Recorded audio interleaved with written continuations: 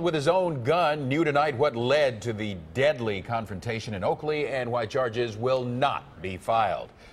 Self-defense. That's the opinion of the Hamilton County Prosecutor tonight in the shooting death of Dante Cross. Cross was killed at an apartment building on Alamo Avenue in Oakley. 9 On Your Side reporter Jay Warren is live in the newsroom tonight after just listening to the 911 calls made that night. Jay? Well, that's right, Carol. Calls to 911 state that Dante Cross was armed with a gun and was either trying to rob or worse, kill his ex-girlfriend's new boyfriend. The new boyfriend was trying to fight Cross off, and that's when Cross was shot in the chest. Now, the shooting happened at the Foxwood Apartments on Alamo Avenue in Oakley in the early morning hours of Sunday. Several people called 911 after hearing the shots fired. This all happened in the hallway of the second floor of that apartment building. Police records indicate that 2 shots were fired and that Cross was shot in the chest.